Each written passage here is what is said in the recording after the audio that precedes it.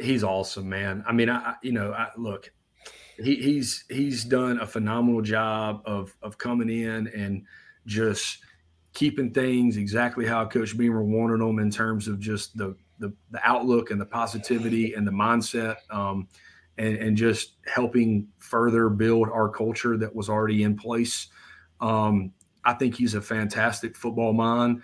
Thing I'm super excited about him is, he's obviously got an NFL background, so he's going to force teams to play you honest on Saturdays, but he's also going to use his college personnel and college minds to make sure that it's something that they can handle and execute, play in and play out. So great dude, great family. His family just got here.